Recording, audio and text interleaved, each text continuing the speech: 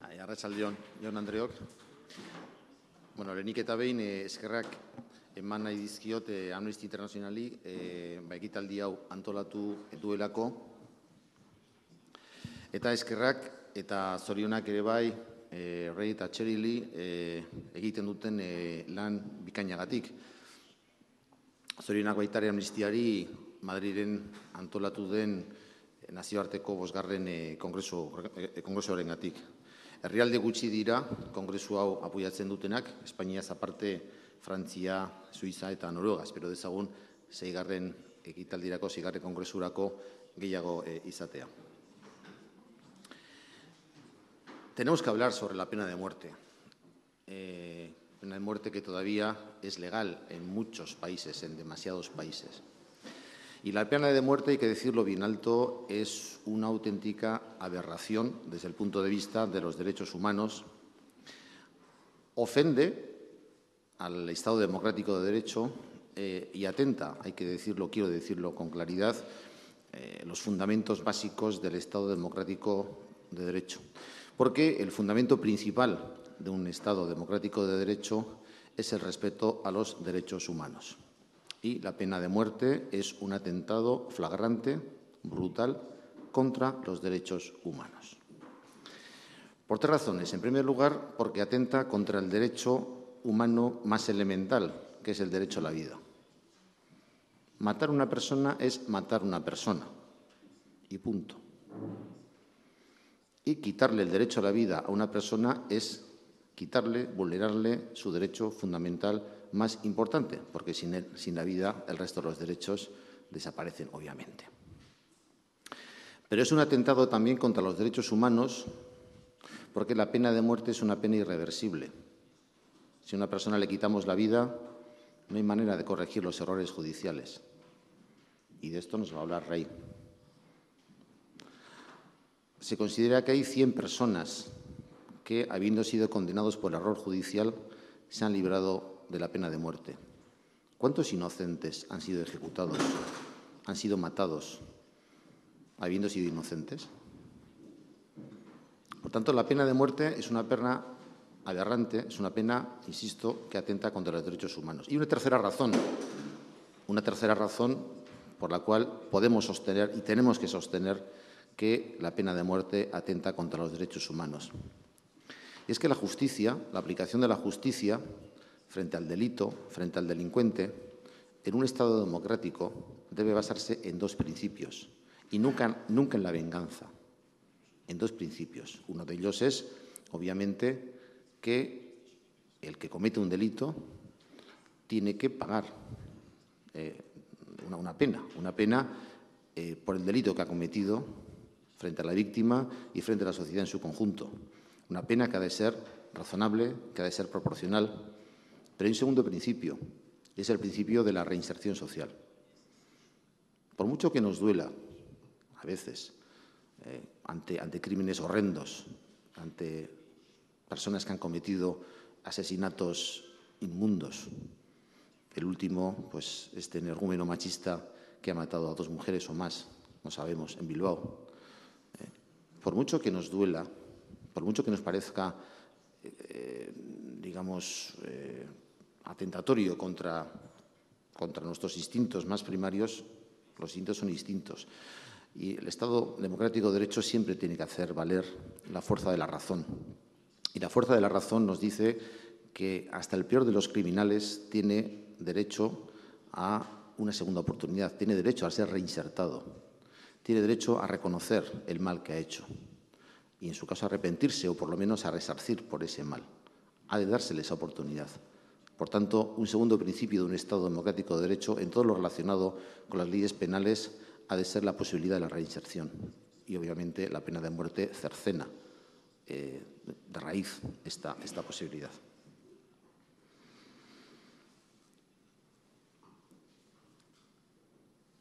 Afortunadamente, la tendencia abolicionista de la pena de muerte avanza, poquito a poco, pero avanza. Pero debemos dar algunos datos, y es que el año pasado 600 personas fueron ejecutadas por la aplicación de la pena de muerte en 21 países. Son datos, digamos, contrastados, o mejor dicho, datos que se basan en fuentes oficiales, pero hay algunos países, como China, que no da datos. Y se sabe que en China se aplica la pena de muerte. Por tanto, son más de 600, sin lugar a ninguna duda. El año pasado se impusieron 1.722 condenas de muerte en 58 países, algo menos que el año anterior, pero 1.722. Y se calcula que en más de 50 países hay 23.000 personas en el corredor de la muerte. 23.000 personas. Decía que hay una tendencia a favor de la abolición. 1 de cada 10 países ejecutó condenas de muerte. La buena noticia es que 9 de 10 no, pero 1 de 10 sí. Y hubo pasos atrás el año pasado, también hay que decirlo. Se reanudaron las ejecuciones, especialmente en Gambia, en India, en Japón y en Pakistán. Y hay que constatar también el alarmante aumento de ejecuciones de las que se tiene noticia en Irak, un país también opaco, pero que ejecutó la pena de muerte. Bueno, cada año, seguimos con las buenas noticias, entre 2 y 3 países eliminan la pena de muerte de sus legislaciones.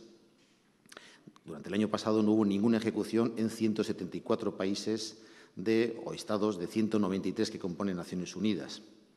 Ahora bien, hay que constatar como puntos negros que en Estados Unidos todavía se sigue aplicando la pena de muerte y en el marco de Europa, de la gran Europa, en Bielorrusia, es legal la pena de muerte.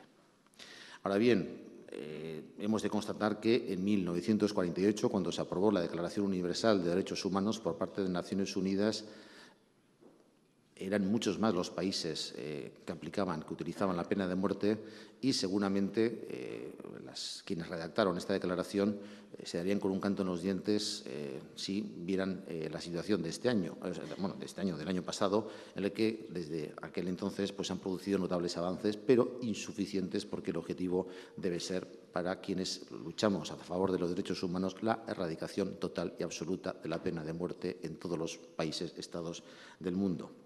En el campo del derecho se han producido avances.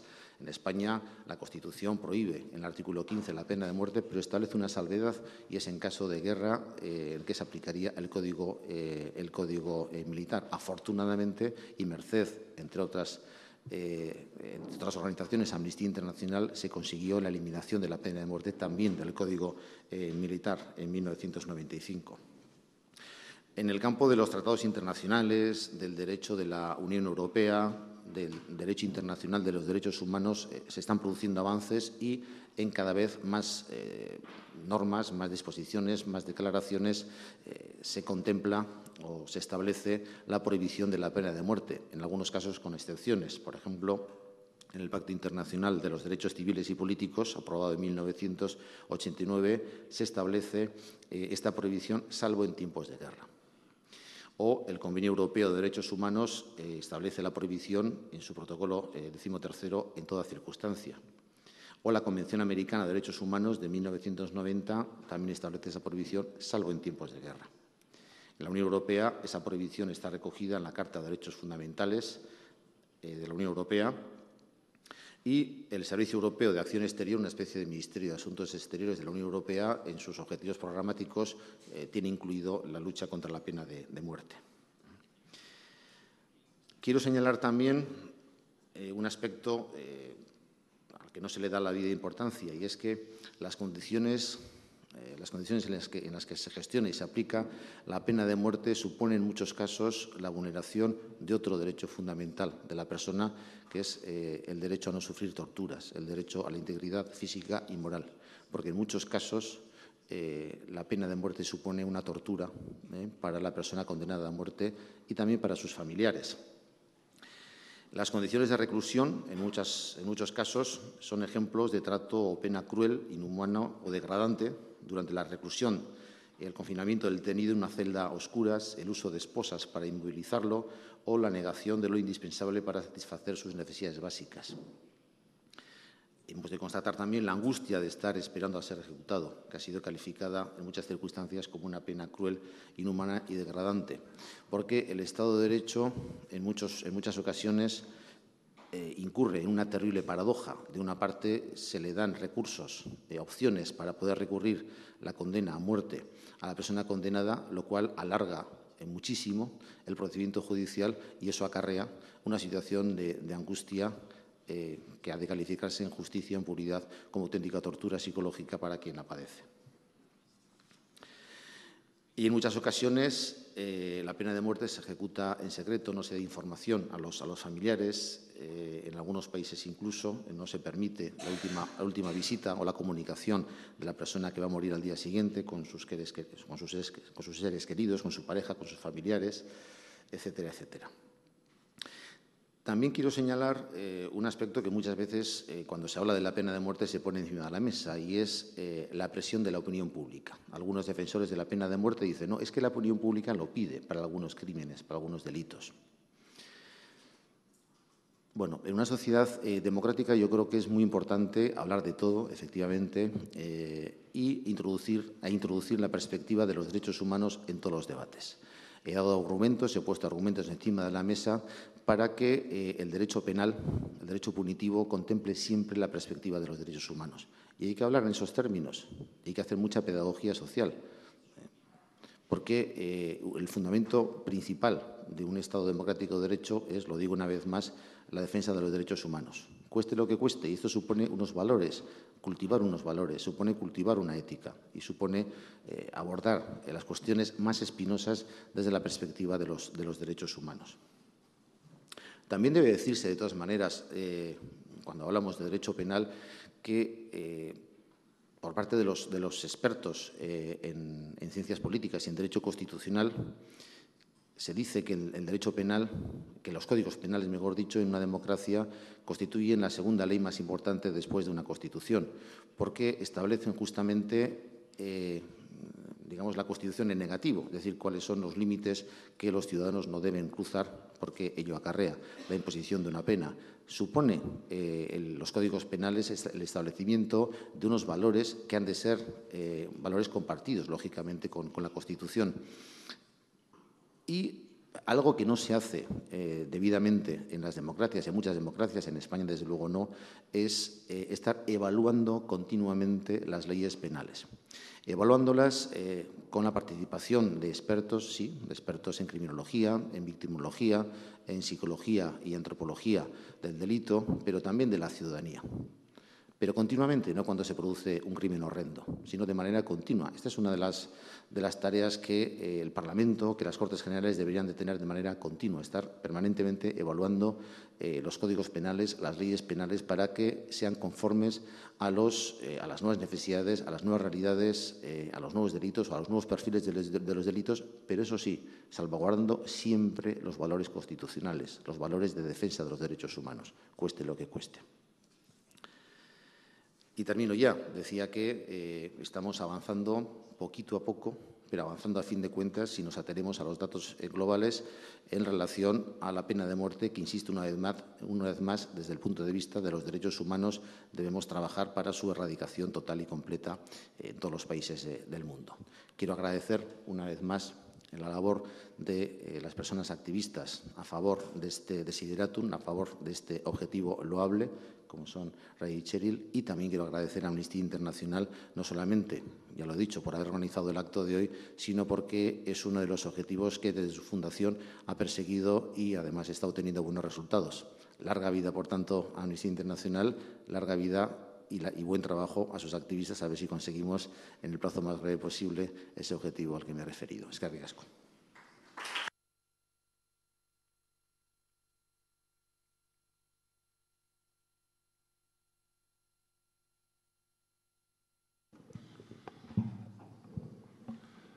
I'm going to start out with a question for you.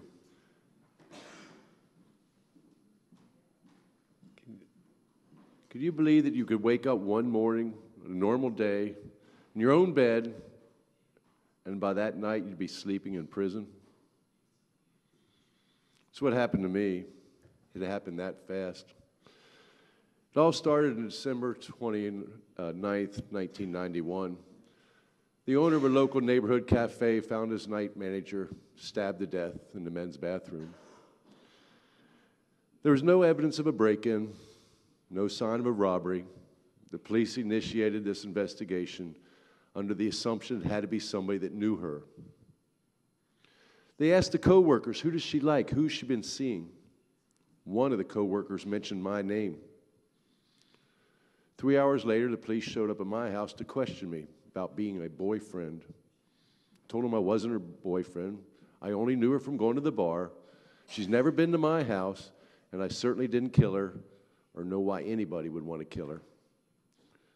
During that 3 hours, they took mug shots of pictures of my face, pictures of my chest, took fingerprints, took my shoes. At one point, they even had me bite into a piece of styrofoam. I didn't know what any of this was about. I just cooperated. As I say, I didn't kill her. I was home in bed when the murder happened, and I don't know why anybody would kill her. I only knew her for 2 months. After 3 hours, I was taken home. I thought that was the end of it. The next day was a Monday. I've been working 7 years as a mailman. I delivered my mail that day, and when I got home, there was the detective waiting for me. He told me he didn't think I was truthful. Said he wanted to eliminate me as a suspect. Asked me if I'd come downtown for a few more questions. I agreed. Only this time when I got downtown, he showed me a search warrant. A warrant that required me to give a blood sample, a hair sample, and a cast of my teeth. I was angry about this. This seemed a little forceful, a little assertive, like he was blaming me. But I cooperated. I'd read the paper. It was signed by a judge.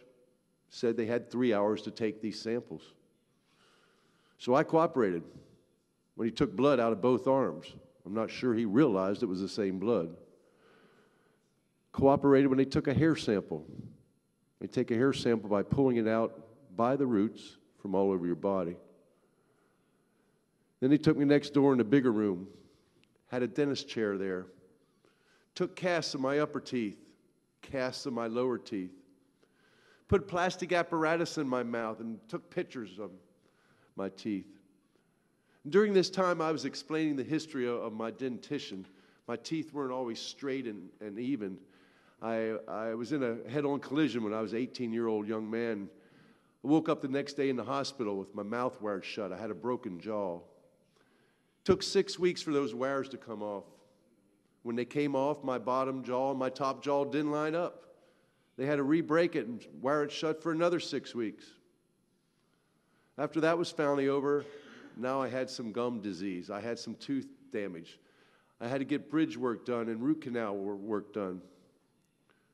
Almost 15 years later, those teeth were a little loose. They'd moved around a little bit. So I was careful with my teeth. I wasn't biting into a fresh apple. And for 2.5 hours, that dentist was prying around in my mouth. Finally, when that was over, I was taken back next door into this little interrogation room again. I went to sit down. The detective banged on the table, said, "Look, it's time to come clean. It's time to tell the truth. I know you did it. Why don't you just confess so we can all go home?" Now I was angry. My honor, my integrity was something I was always proud of. I spent 6 years in the U.S. Air Force. I'd had top secret clearance for the job that I did, an honorable discharge. I've been working 7 years for the U.S. Postal Service, handing people's mail, their personal property, in and out of their homes. And here's a man that doesn't even know me, calls me a murderer, calls me a rapist, tells me to confess. I came up out of my seat. I told him what I thought of him, what I thought of the police department, what I thought of their investigation. I said, "Why are you wasting my time? Go find the person that did this. And by the way, your 3 hours are up." He looked at me. He looked at his watch. He said, "Look, I'm not going to argue with you. There's other ways to handle this." He took me home, which is what I wanted. But the next day, I found out what he meant by other ways to handle this. December 31st, 1991, 4 o'clock in the afternoon. Just pulled in my driveway after delivering my mail that day. Just stepped out of my car. Oh, suddenly I heard the screech of brakes, the sound of doors slamming, people yelling, "Freeze, don't move, you're under arrest." I look over, it's a van load of police officers, full riot gear, guns drawn, threw me on the ground, and arrested me for murder, kidnapping, and sexual assault in Kim's death. I was taken to the Maricopa County Jail. It's about the 5th largest jail in all the United States. I knew right away I was around a whole lot of people I was not going to like. But I wasn't worried. I didn't do anything. Nothing could happen to me. You know the first thing I was thinking about while I was in there? Did I lock my car? Who's feeding my dog? I told my family right away not to worry. I didn't do anything. This was all a bad mistake. I'll be out of there any minute. And then it turned into days. Then it turned into weeks.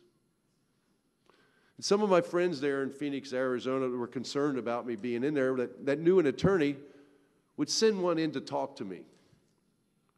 The first thing I wanted to know is, how much is this going to cost? And he said, well, you're looking at about a $20,000 retainer, probably another $80,000 to $100,000 in expenses. And I'm thinking, let me get this straight. I make $30,000 a year at the post office. I bought a house 7 years ago for $50,000.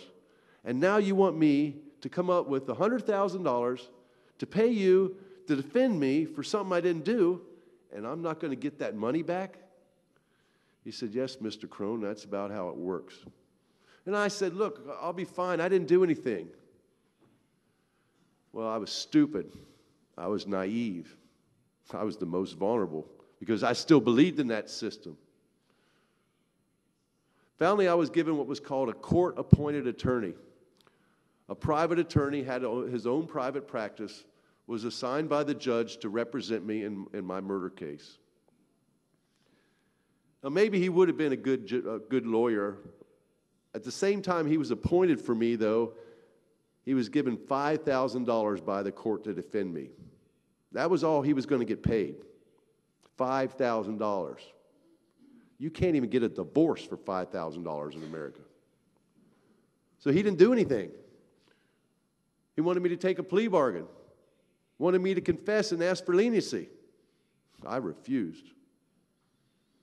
Just 7 months after they found Kim's body, I was sitting in the courtroom on trial for my life. And I found out why they had me bite into that piece of styrofoam the first day there when I was interrogated. Why they had the dentist chair there the second day. Because as I told you, I didn't kill her. I was not there. The prosecutor hired a bite mark expert. Let me put that in quotation marks. A bite mark expert was hired by the prosecutor who testified to marks in the body matched my teeth. My teeth were unique as a result of that car accident.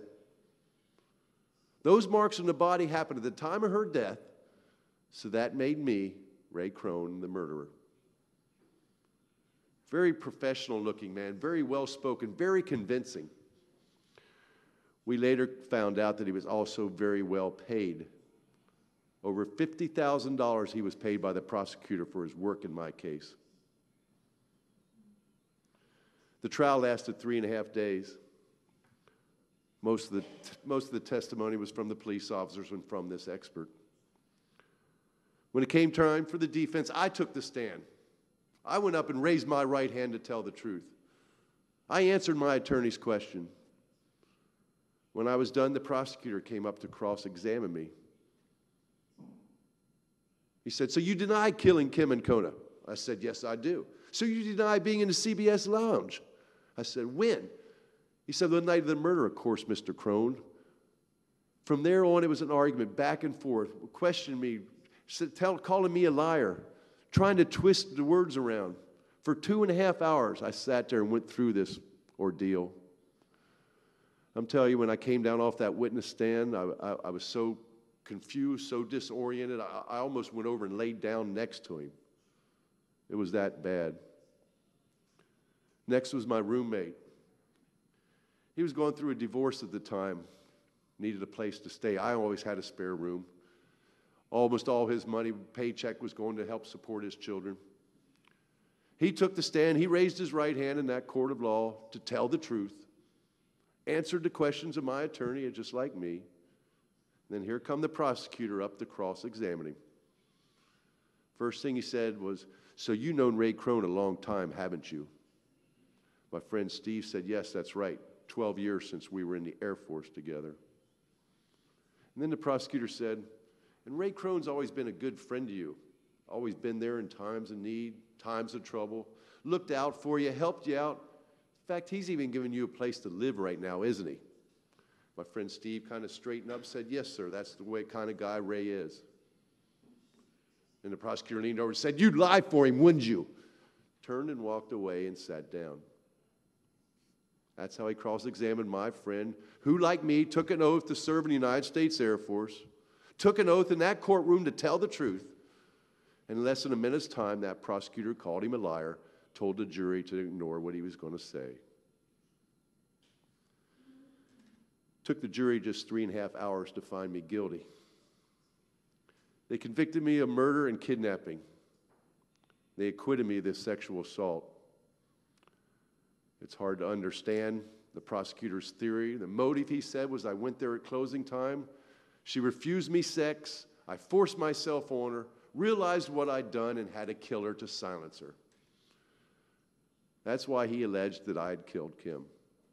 And the jury found me innocent of sexual assault. 4 months later, I have to go back before this judge for sentencing.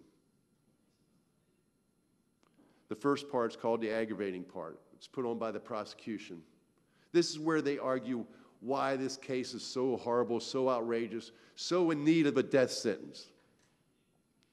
He argued this bite mark was excessive pain and suffering that the victim went through from being bitten.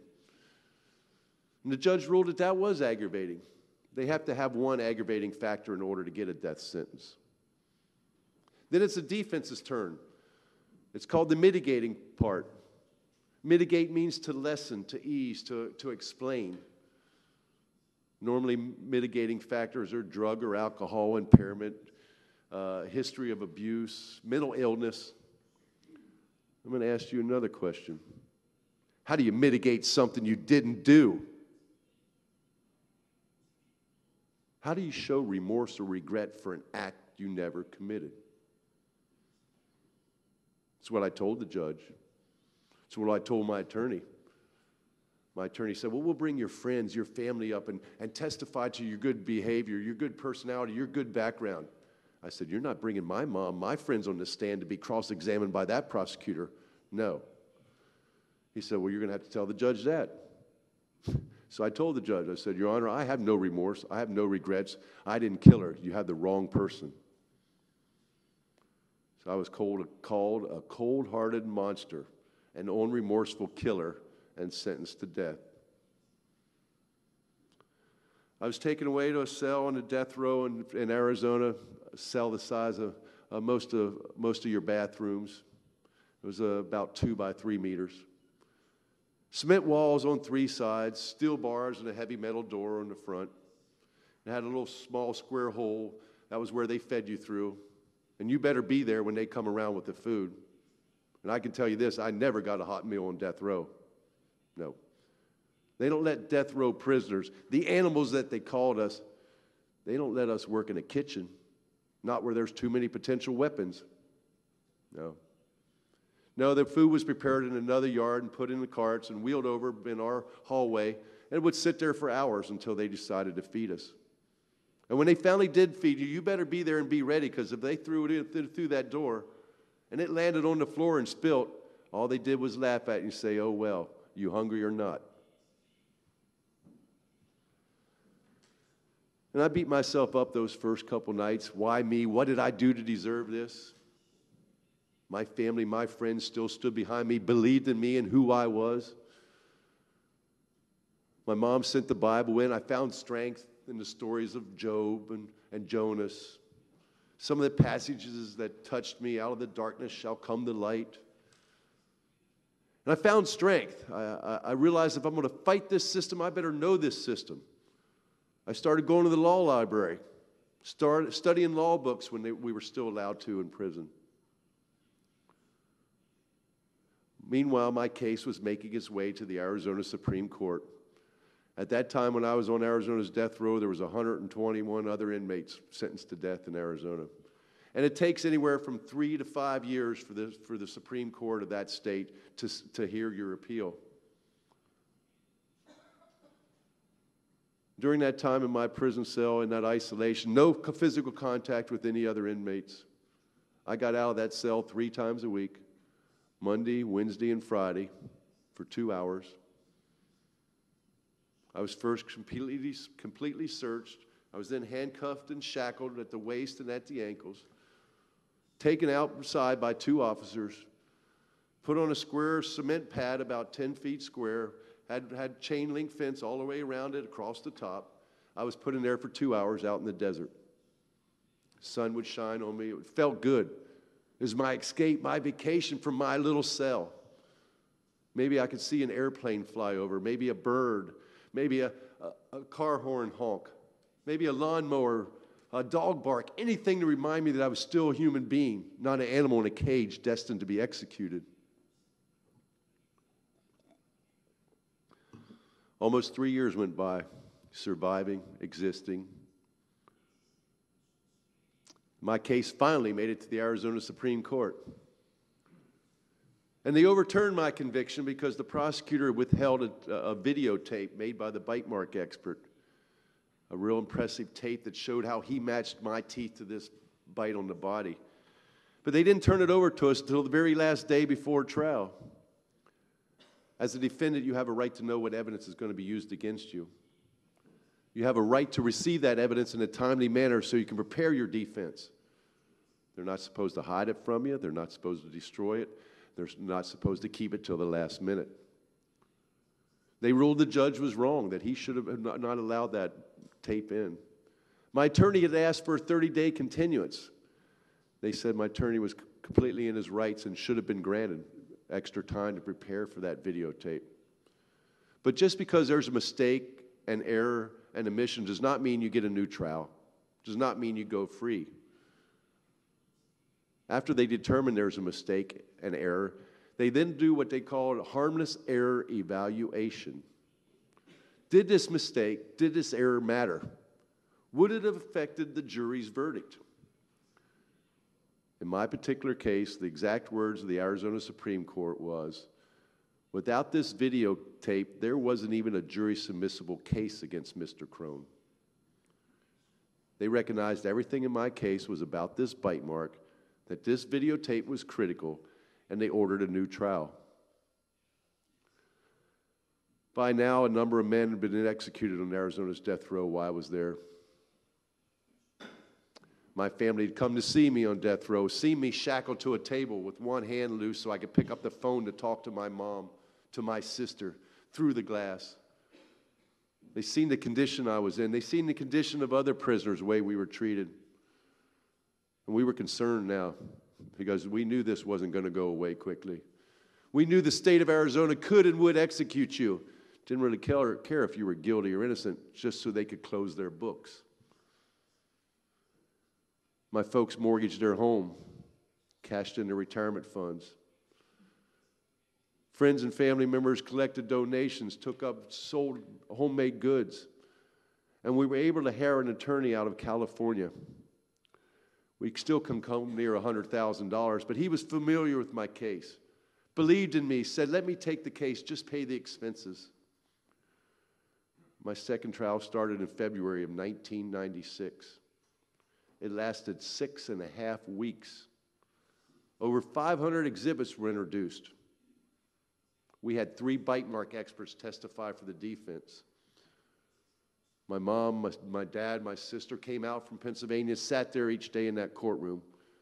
Friends in Phoenix would get off work to come in there and hear on certain days to have hear the testimony. We found out that the bite mark that was made on the victim's breast, they had actually taken a DNA sample from there. We found out that the DNA did not match me. You can imagine how good that sounded to us in that courtroom, that finally the truth is coming out. But I still didn't get it. I still didn't realize how important a death penalty case is to a prosecutor. This is how they advance in their career. This is how they climb their career ladder, go on to higher pay. It's a win-at-all-cost game when you're dealing with the death penalty trial. I'll tell you how far this prosecutor was willing to go. The prosecutor is the last person to address the jury before they go out to make their deliberations, before they go out to decide your fate. And that prosecutor stood in front of that jury, told them to disregard that DNA. It has no bearing on this case. He said, she's a waitress. She handles glasses and bottles all day long. That was just transferred there by accident from somebody else's glass. He told the jury that they're responsible to see that justice is done for Kim and her family. That he knows who committed this horrible murder. He's sitting right here in the courtroom as he pointed to me. He said, don't let the defense mislead you. That's all they've been trying to do this whole trial. The jury was out for 3.5 days. Came back and found me guilty again. I look over, I see the jurors, there are tears in their eyes. The judge that's reading the verdict's voice is breaking up. He can't hardly finish. My attorney's hanging on my shoulder crying, and I don't understand. I don't know what they're thinking. It's not over, Ray. I'm with you to the end. I look over at the prosecutor's table, and they're all jumping up and down and celebrating. And I'm thinking, whoa, no, back up. That's not what you meant to say. No, start this over. That's not what's supposed to happen. I just couldn't comprehend what they just said, guilty. But I'll tell you what really got my attention, what tore my heart out, is that at that same time when they said guilty, I heard this most horrible wail, this scream, this moan from my mom and sister not 5 feet behind me.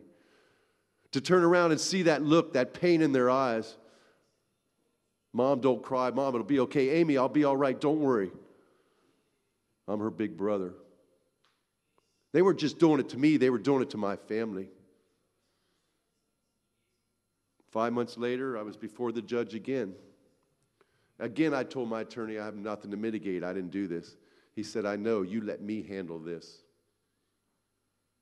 And this is an example of a man that's dedicated to his profession, a man that does his utmost, his best.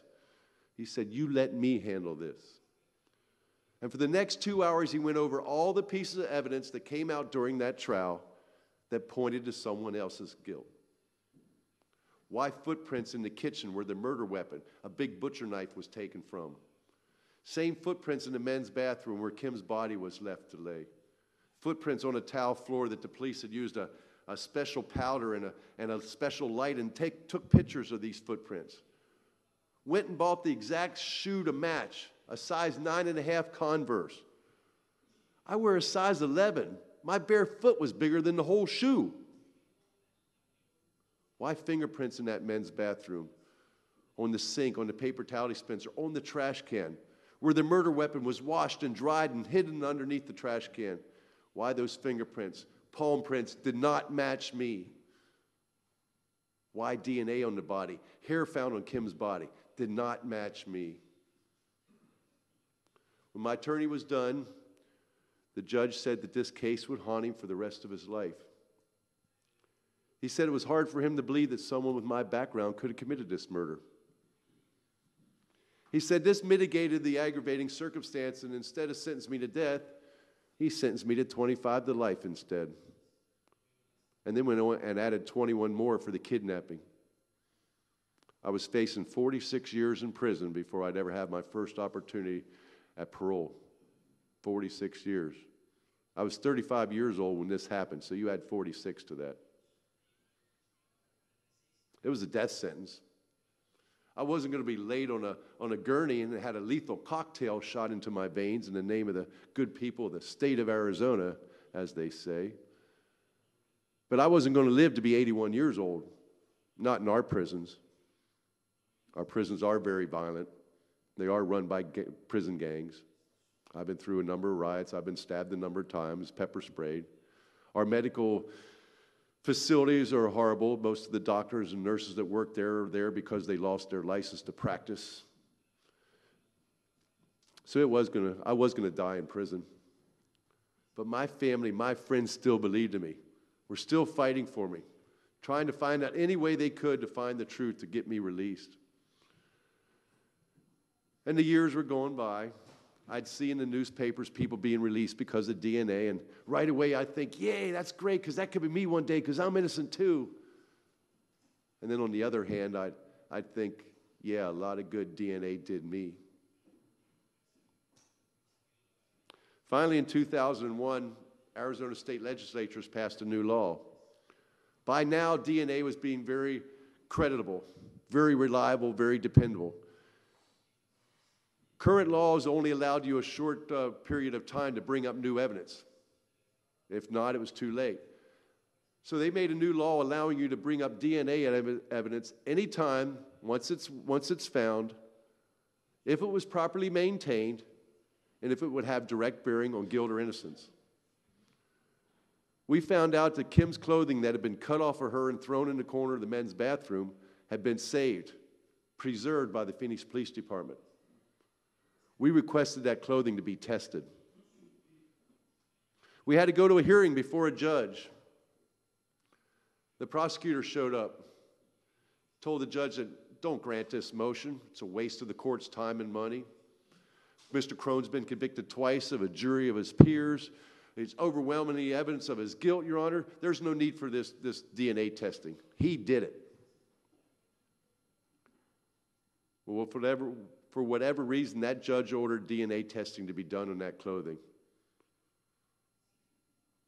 Then he ordered the Phoenix Police Department's crime lab to do that testing. After all I've been through, the last people in the world I wanted to trust was this Phoenix Police Department. But it turned out to be a blessing. Turned out to be fortunate for me. Because see, in America at that time, law enforcement agencies were the only people that had access to a nationwide DNA data bank. Just like fingerprint information was being stored all over the country, accessible from any police station, now DNA samples were being stored all over the United States. In Arizona alone, there was about 16,000 DNA samples.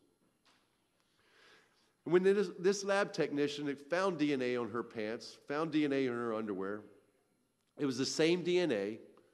Compared it to me, it wasn't me. Compared it to the victim, Kim, it wasn't Kim. This lab technician, on her own, decided to see what would happen if she put it in the nationwide data bank. And it came back with a match. Came back with a match to a man at that moment right there in 2001 was serving a 10-year sentence for having sexually assaulted a child just a month after the murder.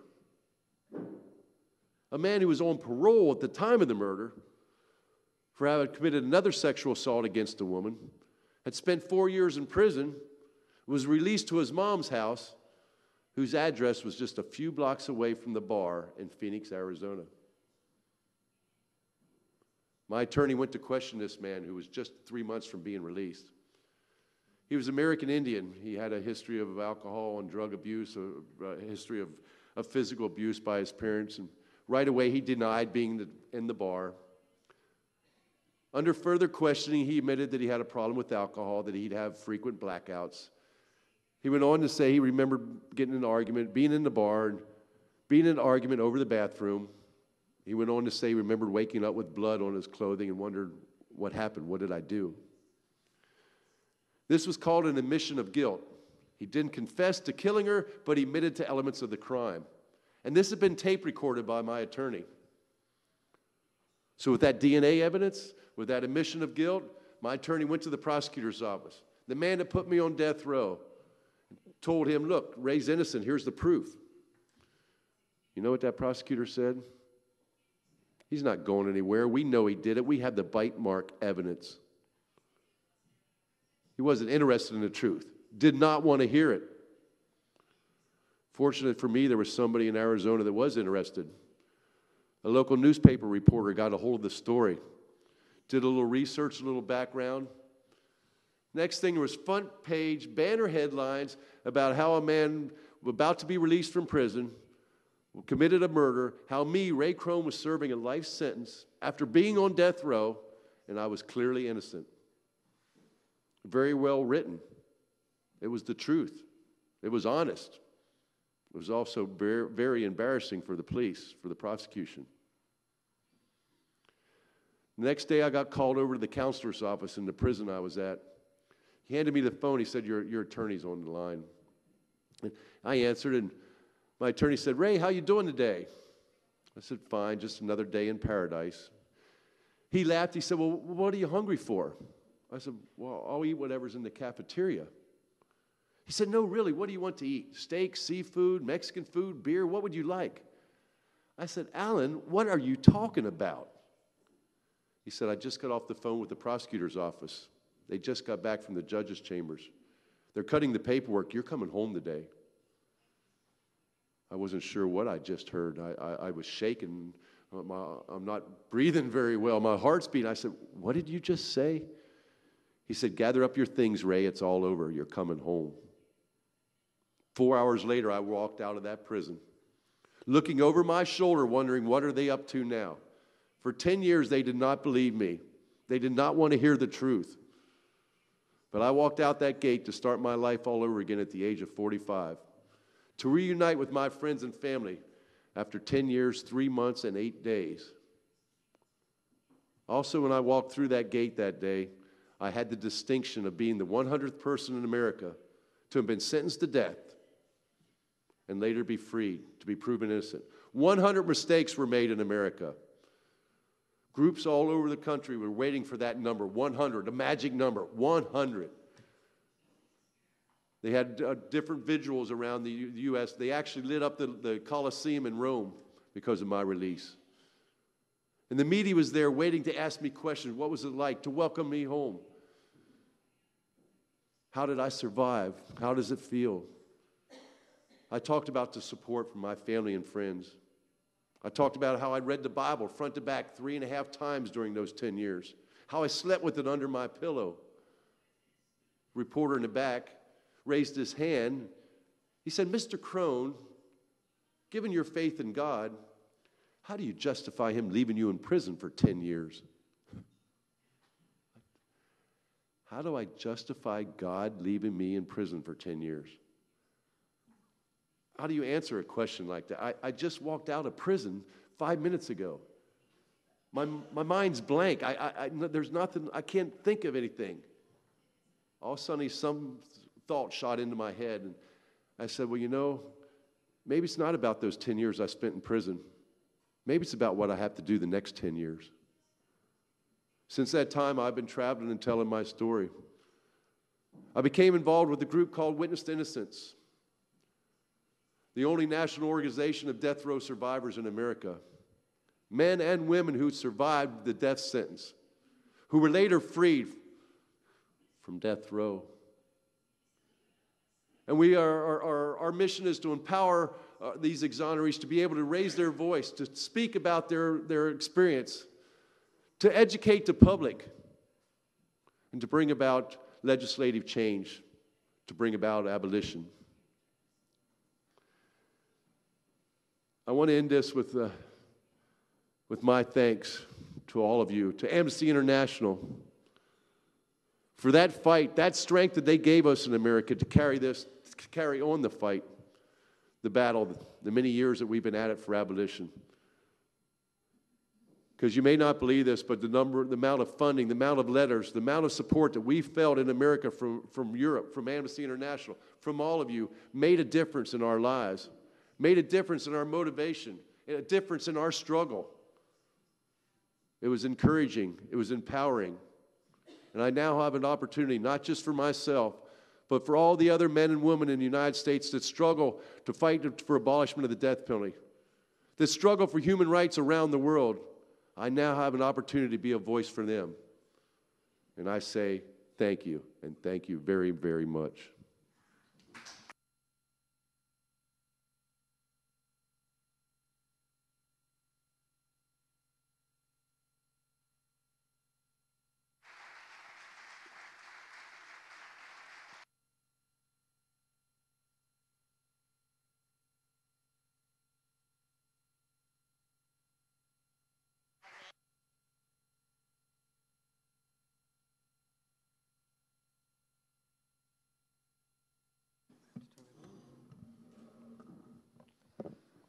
Oh, good afternoon. I need to say that Ray and I have been together for about 7 years now. Oh, thank you. Obviously, I've heard his story before, and I know how it ends, but it's still very emotional for me to hear it. I would also like to thank Amnesty International and all of you for all the work that you do in supporting abolition in the United States, and especially your support of a group called Witness to Innocence that Ray mentioned. There are many ways to approach abolition and to try to make people see why the death penalty is wrong. Sometimes approaching it with the view of how it violates human rights is the best approach. For some people, it's the fact that it's more expensive to execute someone than to give them life without the possibility of parole. The approach that Witness to Innocence uses is the one that you have a possibility of executing an innocent person. As was mentioned, there are 142 exonerees in the United States, and there have certainly been innocent people executed. In addition to abolition, one of the focuses of Witness to Innocence is compensation. Freedom from death row is a wonderful thing, but that does not solve the problems. No one's life is given back to them the way it was the day they were arrested. These men and women have lost their jobs, their homes, their personal belongings. They have nothing. That's not quite correct. What they come out of prison with is something. They come out with physical health problems, mental health problems, and emotional health problems, and no help.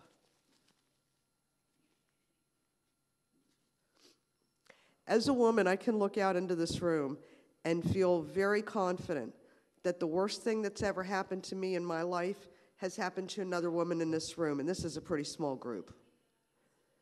For Ray and the other members of Witness to Innocence, there are 142 people in the entire country that can understand what they've been through.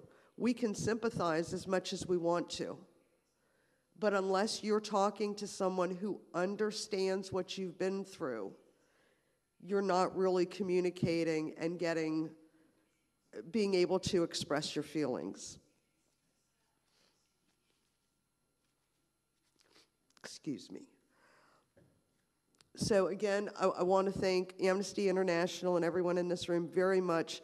As Ray mentioned, the support that we get from you in the United States really does make a difference for us, and we appreciate it. Thank you.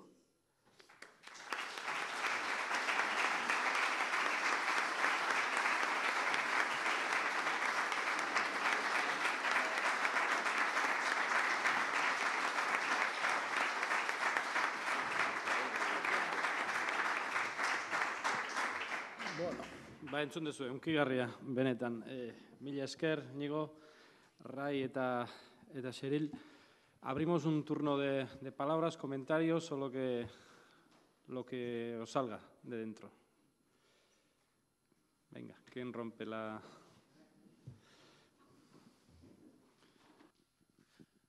A mí me gustaría preguntarle a Ray si él es optimista con la abolición de la pena de muerte en Estados Unidos.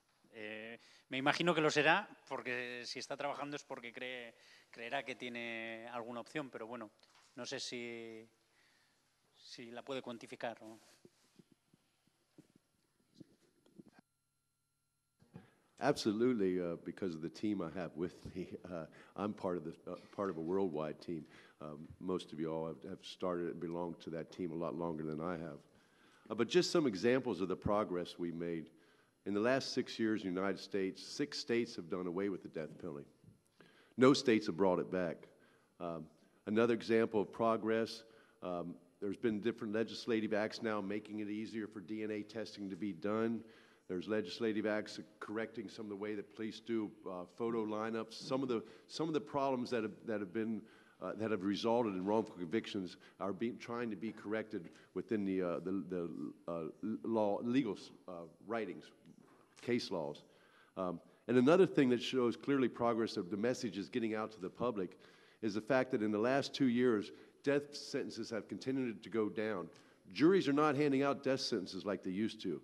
There's a reason that they don't believe in this and the death penalty anymore. The message is getting through to them. And for those of you that probably are not aware with our justice system, in America, on a death penalty case, the jury is death qualified. That actually means that you can only sit on a jury in a capital murder case if you believe in the death penalty. If you're opposed to the death penalty, you cannot be on that jury. So here you have a jury made up of people that support the death penalty and are not handing out the death penalty. Clearly, we're getting the message through. There's a lot of optimism. There's a lot of reasons. And again, one of the last things, and maybe the most important, is the fact that the media now has brought its attention to bear on the fact of wrongful convictions, on misconduct by prosecutors and by police. The message is definitely getting to the public. That public passes it on to our legislatures, and eventually those legislatures make the new law, and that says no more death penalty.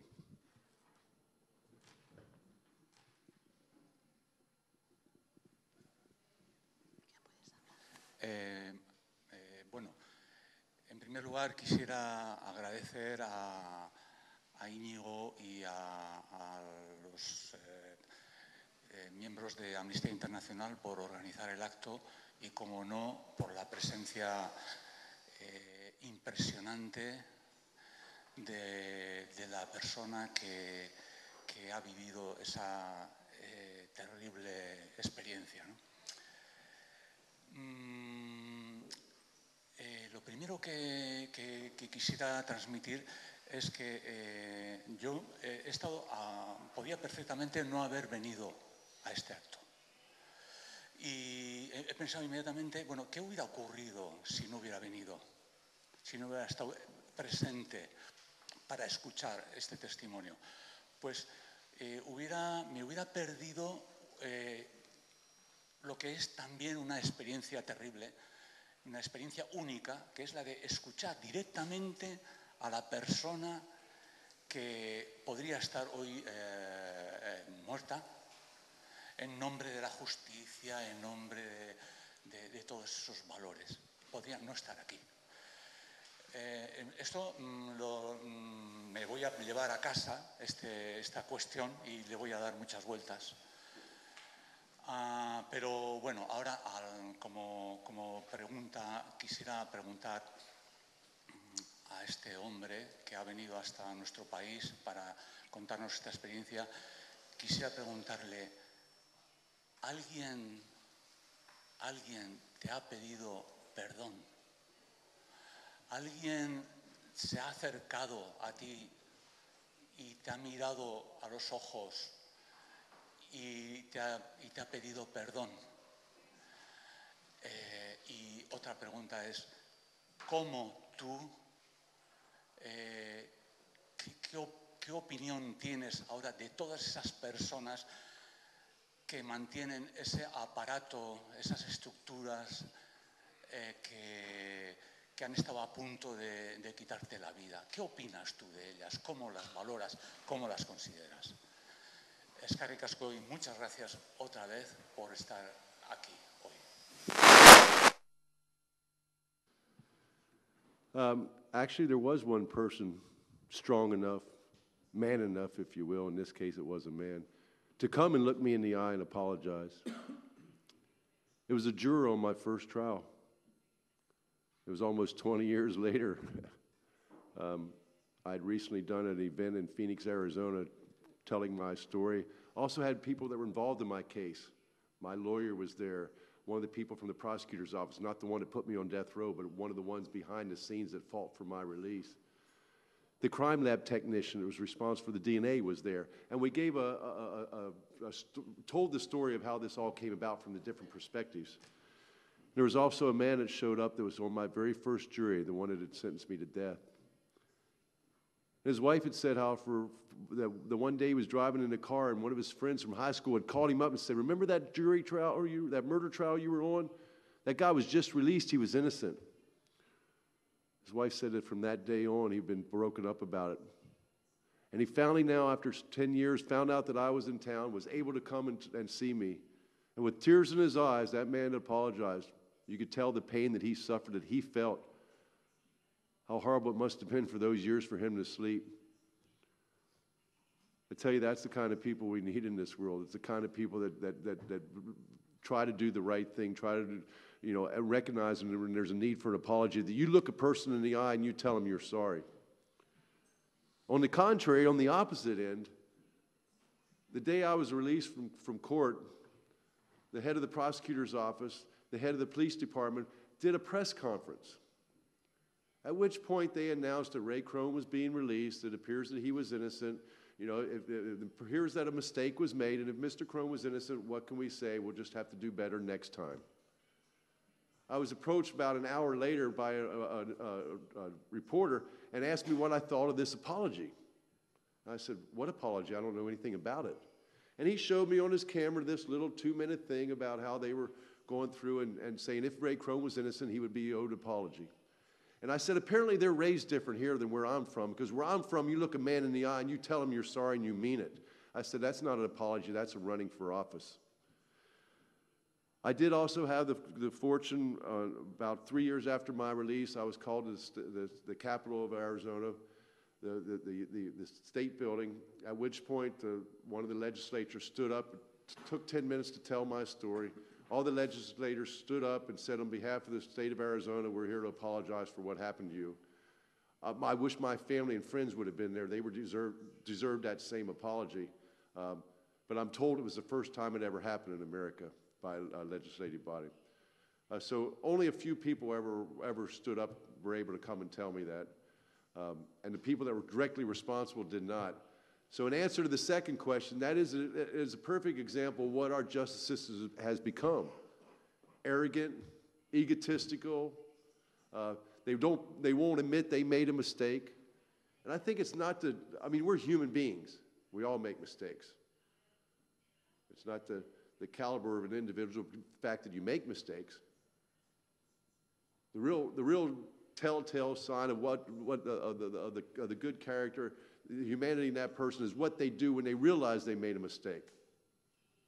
Do they admit it? Do they stand up and take the blame for it and apologize for it? Or do they try to blame somebody else? Do they try to cover it up? They try to deny it. And for too long, our justice system in America has been trying to cover up their mistakes, been denying it, been blaming somebody else, not taking that responsibility. So finally, I take a little bit of pride, and the other men and women and witness innocence take some pride, and certainly other groups in America take some pride in the fact that we're going out and telling the public now what can and does happen. Would you want that to happen to your children? Would you want that to happen to your family? Raise your voices. Let your legislatures know. It doesn't make up for those 10 years I spent in prison, but it gives a little bit of justification, at least a little bit of reason of why I was meant to go through this. And again, with y'all's help, we're going to keep that fight going. We're going to keep taking it to them and keep making them realize to the day that they can finally apologize and the day they finally realize we can't fix the system because we can't fix people, but we can certainly make sure that we don't kill anybody anymore.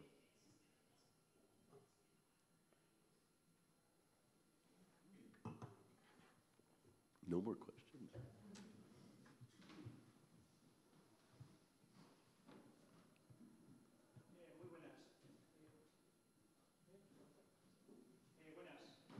Muchas gracias por venir, ha sido muy interesante y me ha parecido muy curioso que has dicho que los fiscales en Estados Unidos no pueden dejar de conceder la pena de muerte, ¿no?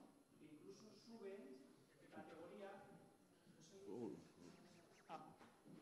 Que los fiscales en Estados Unidos suben de categoría según condenan. Technical problem.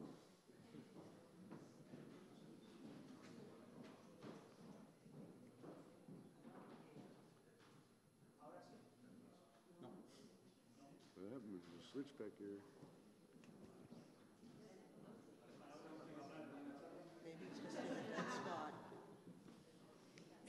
¿Ahora se oye? ¿Sí? Sí. Sí, no, que me ha parecido muy curioso que decías que en Estados Unidos se va, ¿no? Que en Estados Unidos los fiscales suben de categoría según condenan a muerte a los inculpados, ¿no? Y eso me choca terriblemente. ¿Qué clase de justicia es esa que hace, ¿no?, que también eso esté en medio de la justicia, ¿no? Que tengan que subir unos a costa de matar a otros, ¿no? Cuando muchas veces no tienen ni culpa. Nada más, gracias. Actually, you're right. In a system where you're the power, where you're the control, you make the rules fit the way you want it. And that's what has happened over the years in America. The prosecutors wield most of the power now.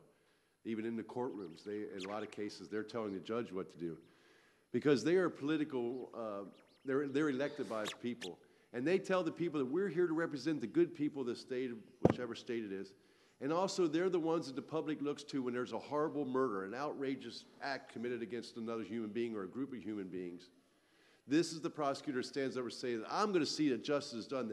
This person will not live through, this person will be executed. And I'm the one that's going to do it for you, to give you closure, to help your family heal. I'm going to take care of this for you. And people want to believe that. We don't want to think monsters are running around in our streets killing our children or our wives, you know. And so the people have become blinded to how these prosecutors and their ego and their minds work. And eventually got to the point where those prosecutors were able to make the laws all in their favor. They became judges. They became legislatures. There is no accountability by a prosecutor in America. They have total immunity. They can withhold evidence. They can perjure themselves. They can perjure a witness. And nothing will happen to them. That is certainly out of lines with what most of our checks and balances in our government and most of those checks and balances meant in our justice system to prevent that type of thing from happening, from one human being running control, a dictatorship in the justice system. Slowly it is changing, and the reason is now because the public's becoming aware of it, because the number of exonerations, because the number of outrageous acts that some prosecutors have went so far to do. If you never get in trouble for nothing, where's the line? Where do you stop violating people's rights? Where do you stop taking advantage, afraid of being caught? I'll give you an example in my case. That prosecutor that was responsible for sending me to death row, it was one of the top prosecutors. There's been 2 other of his convictions that were released from death row. Well, he just retired last year. He got a meritorious service award, outstanding lifetime achievement award by the district attorney's office in Phoenix, Arizona. He got awarded for it. We can't stop it immediately, but the more we talk about it in America, the more the media hears about this, the more letters that are written to people, to governors saying, why does this happen, the sooner it'll change.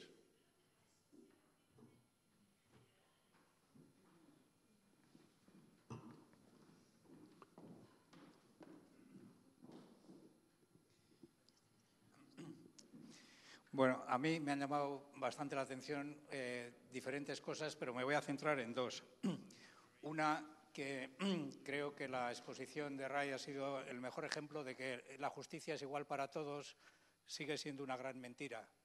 El que tiene mucho dinero tiene posibilidades de acceder a la justicia y el que no tiene dinero, pues le pasa lo que le pasa. Y en segundo lugar, yo quisiera destacar que por la exposición que ha hecho, pues me ha parecido que Estados Unidos tiene un gravísimo problema con la pena de muerte, pero no un problema menor con la falta de garantías del proceso judicial. O sea, lo que nos ha contado ha sido todo un ejemplo de barbaridades desde el principio hasta el final, de atenerse exclusivamente a aquello que me lleva al objetivo que yo quiero y olvidarme de todo aquello que no me lleva al objetivo que yo quiero. Y entonces, en vez de ser un proceso que intenta ser imparcial y que busca la justicia, pues parece que lo que busca es rápidamente solucionar el problema y pasemos a otra cosa, Y si matamos a uno, pues lo matamos y punto, que total, si no se morirá en accidente de tráfico o algo parecido. Entonces, no sé si la lucha solo debe ser contra la pena de muerte o no sé si no es más importante luchar contra el proceso que puede terminar en una injusta pena de muerte. Bueno, todas injustas, ¿no? Pero no sé si el camino que lleva a condenar a alguien a la pena de muerte, pues no debe ser el objetivo por el que hay que trabajar para que sea un proceso con garantías y no un proceso chapucero y lleno bueno, en fin, no lo voy a calificar, creo que ya es bastante.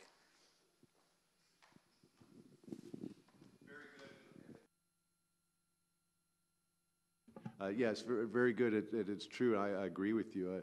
I guess you could say our tree of justice needs a little bit of pruning, a little bit of trimming. It might have termites in certain sections, but it's not completely destroyed. This is only a few individuals that take advantage of their position. Most of our prosecutors, most of our police officers, I firmly believe that they want to do the right thing. And they normally are dealing with the guilty people. Not always. Not everybody arrested is guilty, but most of them are. But our system still that has those problems, until it acknowledges that those problems are factual and are occurring regularly, they do not address those mistakes, those errors. And that's why it's continued for so long. And again, I'm a positive thinker. I do believe now that within the 10 years, even since my release, the small changes that I've seen, it's hard to change a government quickly anyway, unless it's overthrown, and that's certainly not going to happen. But I do believe the small changes that are occurring is a result of the 20 or 30 years of people that have been pounding, excuse me, that have been pounding on the doors of justice saying, fix these mistakes. You're violating human rights. Do something about this. For 20 or 30 years, those knocks weren't heard. That wasn't answered. Finally, you're coming to the time that it's finally being heard in America. Again, it's going to be a slow process, but it is picking up speed. And there are people now in the country that are working towards that more diligently than ever.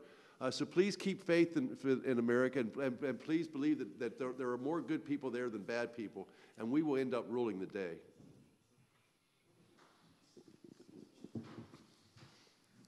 Sí, Arratsalde on. Oye, ¿qué influencia tiene el factor social o el factor racial en la imposición de la pena de muerte en los Estados Unidos? Gracias. Statistics have proven, and surprisingly, it's not the color of the perpetrator, it's not the race of the defendant, but statistics have shown that it's the color of the victim. If the victim's white, you're 80% more likely to get sentenced to death. If the victim's of another race, a minority, it's only 20% likely of getting sentenced to death. Clearly, apparently, our justice system places more value on the death of a white person. Again, I'm sure that goes back to the days where slavery, where they weren't even human beings, they weren't even allowed to vote. Clearly, and this is predominantly in our southern states. Also, again, it's because of the old slave holders. But these are facts. They're in figures. If any of you are ever interested in learning some specifics about the death penalty in America that have access to the web, there is a web page called Death Penalty Information Center, DPIC, DPIC. And it has every statistic on the state, what states have the death penalty, how many are executed, how many on death row. A lot of facts and figures about the death penalty in America. There's some shameful things that go on with the race issue. But the biggest determining factor of all is the fact is whether you have money or not, whether you can afford it. And I don't mean a few $1,000s, I mean hundreds of $1,000s. There's no rich people in our death row in America. In fact, a lot of our rich people, a lot of our wealthy don't even go to prison, period. But it really starts off with the money factor because you have to be able to hire experts, you have to be able to hire a good attorney, investigators, and you have to get on that case almost from the start because the police are the initial people on the scenes. You don't know what they're collecting or what they're going to turn over to you. So the real difficulty is how much money you have to start with.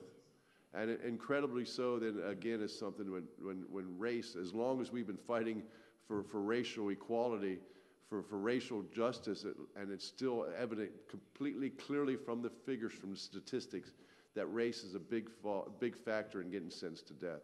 Again, it should be embarrassment. It should be something to be ashamed of in the system. But they cover it up. They deny it. They don't admit that it's true.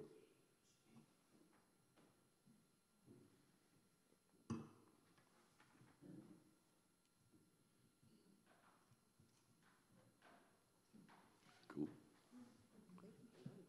¿Alguna pregunta más? ¿Algún comentario, reflexión?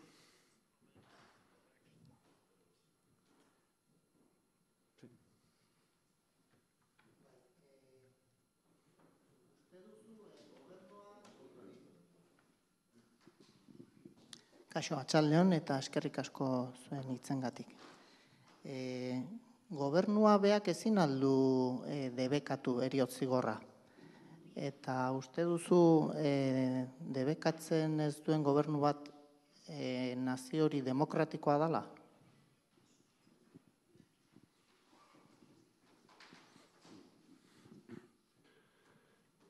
In America, because of our three-stage system, the justice system, the legislative system, and the executive branch, the president cannot declare the death penalty null and void.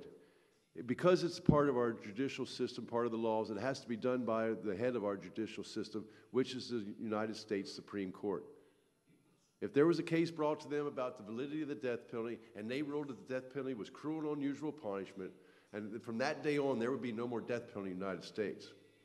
The other way to attack the death penalty then is through the legislative branch, through our senators, through our Congress, who would have to pass laws that say that we no longer support the death penalty, that Americans will no longer be subject to the death penalty, and that would be signed by, or that would be voted on by the Congress, passed to the president, and it would be signed.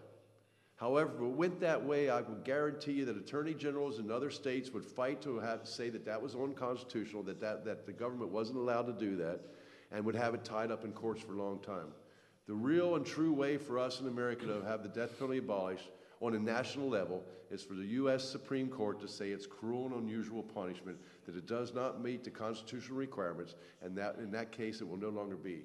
That has happened back in 1973 when they ruled it was 73, when they ruled it was unconstitutional because they cited the exact words were arbitrary and capricious, meaning it was too unfair, it wasn't written well by all the different states. And they abolished it throughout the country and made each state come back and rewrite the way that they pursued the death penalty. Each state had to rewrite it and make it more clear and concise, exact procedures, how they were going to go about it in order to reestablish the death penalty. But it would take the U.S. Supreme Court to completely abolish the death penalty and stay abolished in the United States.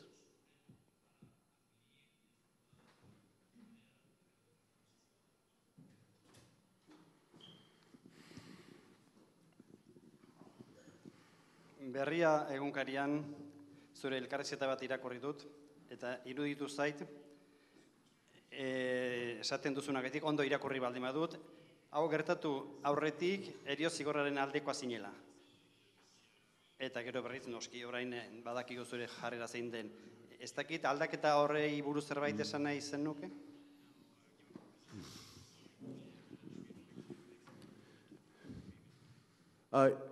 Yes, it's true. I mean, I was a supporter of the death penalty, if you will. I wasn't out on the corner saying, yeah, kill them all. You know, I wasn't like that. I just thought what I was told, and growing up in a family that believed in it. You know, I'm from a rural area, a farming, agricultural area. Everybody knew everybody. The day I was born, you already had a reputation based on your last name. I went to the same high school my grandparents went to, the same church my great-grandparents went to. So you kind of believe certain things that your family believes.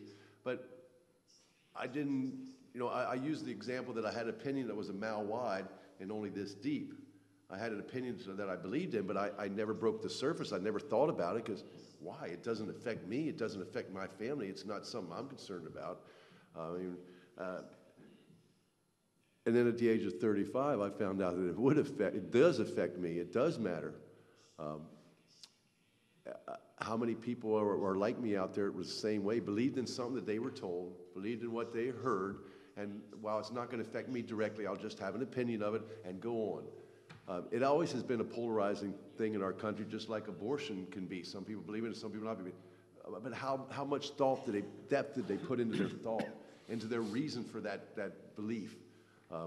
So it's easy for me now to be ashamed, to be embarrassed for believing in something. I questioned some of my other beliefs after that, thinking that I believed in the death penalty, that I believed in my government because they told me this. Even after serving in the military, you know, for 6 years, this was something I just thought that was true. It was only going to be for the worst of the worst. It was the last step in a long line of people that had a criminal history, and we're the most violent and dangerous in our country. That's what we were told. That's what we were led to believe. We were lied to. It wasn't true. And of course, now I'm one of those that doesn't like to be lied to. But I'm not going to go lay in the corner and try to hide and avoid the truth. I'm going to come out and speak about it. But fortunately for me, is there's a platform to do that. It's provided by the many of activists and many of human rights people that have been involved in this issue for so many years, that now me and the other exonerees that have come out of prison, that have gone through this experience, has a platform, a place, a support group to be able to talk about what happened. Yes, I used to support the death penalty, and I never will again, and I'll fight to the day I die with the others that have fought for abolition. I'll be standing right next to them with them, and I'm proud to be. And I'm proud to be here with you all.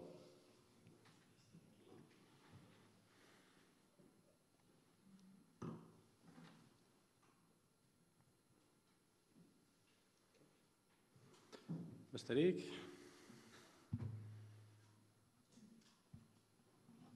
Bueno, honen bestez bukatuko dugu orduan gaurkoz. Eskerrik asko berriro, muchísimas gracias y hasta una próxima ocasión.